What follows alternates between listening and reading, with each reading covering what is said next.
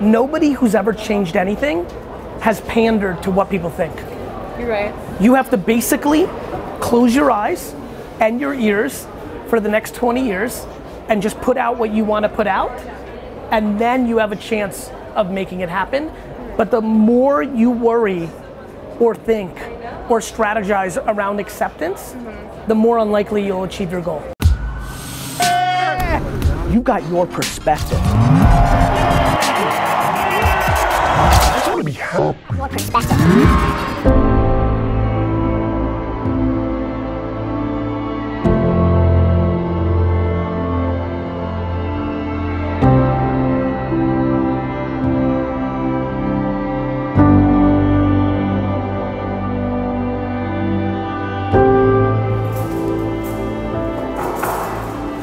I'm in Armenia. I'm about to speak. Do you want me to print you?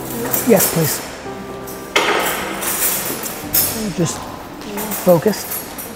Trying to think about what I'm going to speak about. It's a very international crowd. It's very political. A lot of world leaders. Big stage. And kind of debating whether I want to go through which angle do I want to go through, but I think the filter of what I'm most passionate about, which is consumer behavior, how we consume information, what that leads to, and more importantly, these 7,000 different organizations that are in that room. You could talk about AI, you could talk about machine learning, you could talk about big data, but at the end of the day, it's still, how does it make people think and live and do, and how do you become the best contextual creator in the world, I think is what I think about. Yeah, I'm heading right back to New York. Yeah, it's in and out. Yep, story of my life. Please have a photo. Sure. Thank you very much. You're welcome. Hi, how are you? Hi, I'm a big fan. Thank you, thank you. Yes, sir. What's your 2 words on positivity in management? It's required. What if the environment is very negative and they Then you leave. Okay. It's just the game, you know? We love you. Thank you, brother. Sorry, can we have a selfie? Sure. The advice for the people is live your life. You've only got one at bat. Do something with it. You're the man. Thank you.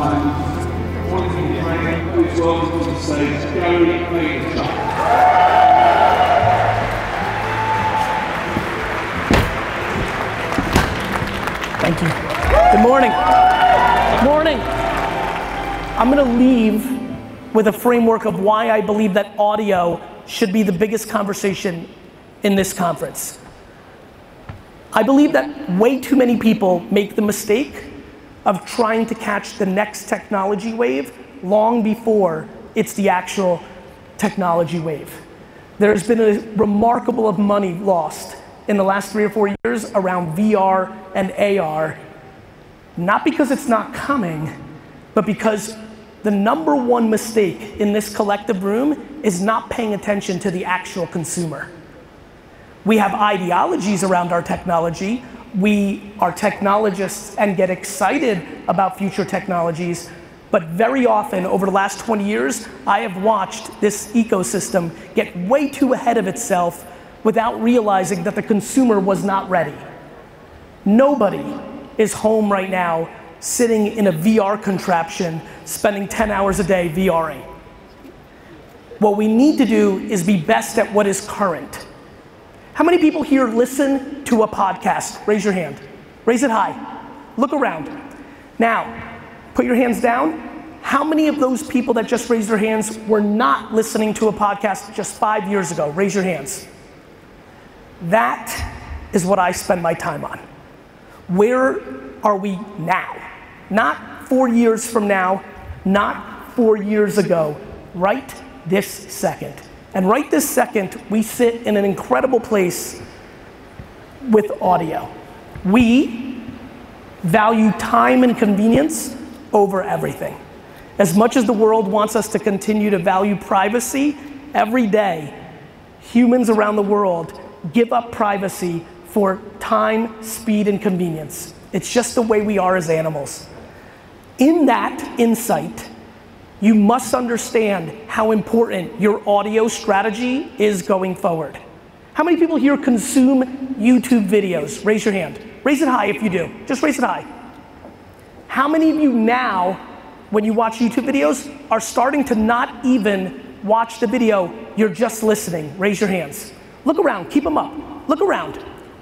This, my friends, between podcast growth, between the fact that the #1 video platform in the world is now being consumed for a shocking percentage in audio, not video, is very important. You can imagine when I see that many hands, why it gets hard for me to get excited about video production value when I know the actual consumption is actually being done in audio. Doesn't mean that video is declining, video is growing. Consumption is growing because we have devices with us at all times. We don't have to go home and watch television or the radio. I believe that the #1 opportunity for the majority of this room is a very strong strategy around podcasting and audio content, especially because what has emerged in the last 24 months and will continue to grow is AI-driven voice devices in our homes. I believe that this is the end of an era where visual and written creative can establish so much brand that it preps you for an audio-centric brand warfare.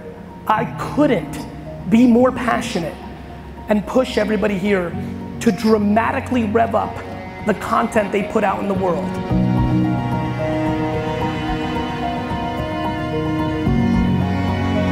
What's your lesson for a modern communicator in this in audio? To produce a hot volume has to be put on a pedestal.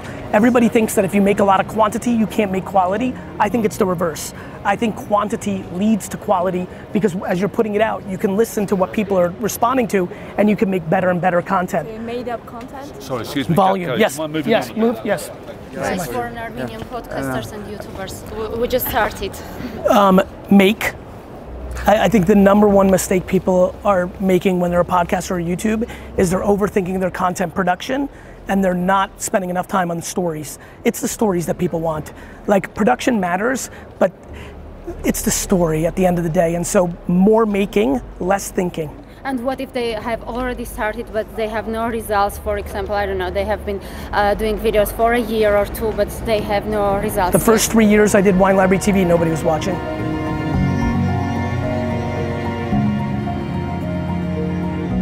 So do you think people are going to be pivoting to podcasting? Do you think podcasting is harder to monetize and thus it's... I think it's harder to monetize now because the metrics aren't out, but I think like anything else, that's what they all said about social networks in 2007, 2008. Attention always eventually gets monetized. When Joe Rogan inevitably announces that he get paid $100 million to exclusively be on whatever platform he's gonna go on, I have a funny feeling everyone's gonna be like, wait a minute. So I think when Rogan inevitably does Howard Stern 2.0, I think you'll start seeing people realize, oh, there is something here. And I think people are very basic. They look for a report or a very simple ad product to make them feel good while underestimating when tens of millions of people are paying attention to something, inevitably there's an opportunity to monetize. You know, there's a huge kind of consumer understanding gap between, you know, Apple saying we're improving the voice of Siri. I got it. I believe that if you look at history, it's usually a singular moment, a killer app, a singular moment.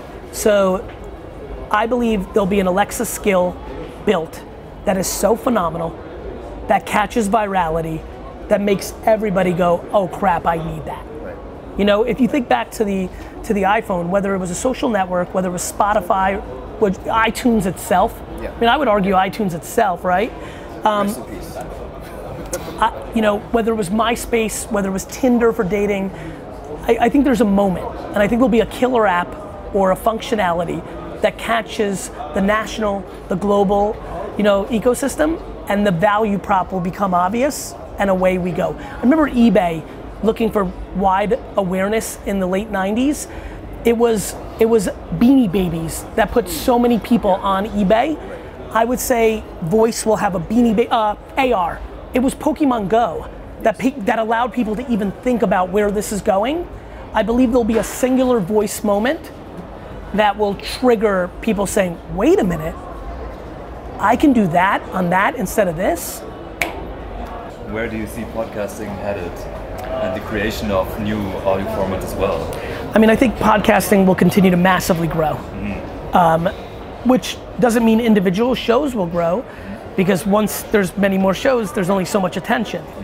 But I think they will continue to grow, and as far as new formats, I think the next format is really skill-based audio, where we as humans are interacting with audio, where we're actually doing things through our voice and a smart device on the other side. Yeah, could you give an example where that's useful? Booking our plane through Alexa instead of Expedia on your phone. Alexa, I want to go to Miami. When would you like to go? Thursday can you look at my calendar and tell me the cheapest price and the best time for me to go? That is a far better experience because it's using information from your calendar. That is much smarter than my highest paid assistant and is far faster. And that was a very simple example that is easily done by Google Home, by tapping into your Google Calendar and tapping into open web information. Think about that. Think about how fast the answer would have been done for me, whereas that would have taken a $100,000 admin an hour to achieve. Think about that production. It is true, it is way easier. But do you think people will trust that? Yes. Yeah? So it's just a matter of getting accustomed to it? Just a matter of time. Of course, people didn't like smartphones. Yeah. People didn't like pagers. People didn't like the internet. People didn't like fax machines. People didn't like technology. People don't like the future, inherently. And the ones that do win. They like it once it's there, right? They like it when they have no choice. Most people are stubborn and don't like change. So do you think AR and VR will ever reach a mass market, really? 100%. Yep. Of course, because they're inevitably good technologies. Like, there's a lot of entertainment and utility value in wearing those glasses and seeing information. You could literally be looking at me in 20 years and in the corner of your eye be given information of my latest thoughts. Of, I could know who these people are. Right now, by wearing contact lenses, there could be a bubble above everybody's head, and I can know how many followers they have, what their passions are, where they were yesterday. We're gonna like that. Why would it? Scary at all? No, because I think cell phones and the internet are scary to our great-great-grandfather. So no, I don't think they're scary. I don't think anything is scary because that's been the way, a airplane was scary, a radio was scary, a book was scary. They were scary. True, yeah. So no, I don't think they're scary. I think they're just advancement. A lot of people don't really see me as that person who can really spearhead and do what I'm doing. Everything you just said is super interesting to me based on the last thing you said. I have ambition to change things. You have ambition to change things. The point where you said people don't see me as someone is the most interesting part of your sentence. Nobody who's ever changed anything has pandered to what people think. You're right. You have to basically close your eyes and your ears for the next 20 years and just put out what you want to put out, and then you have a chance of making it happen.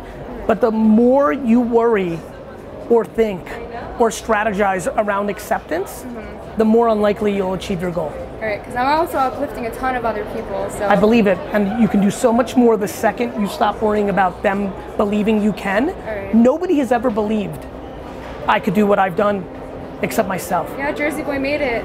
Can I take a selfie?